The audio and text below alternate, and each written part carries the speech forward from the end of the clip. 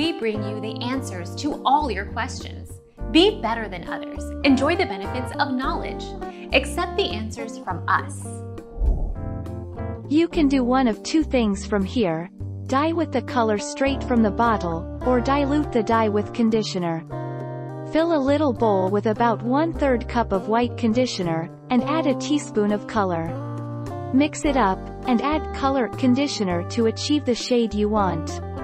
Apply it as you would normal dye.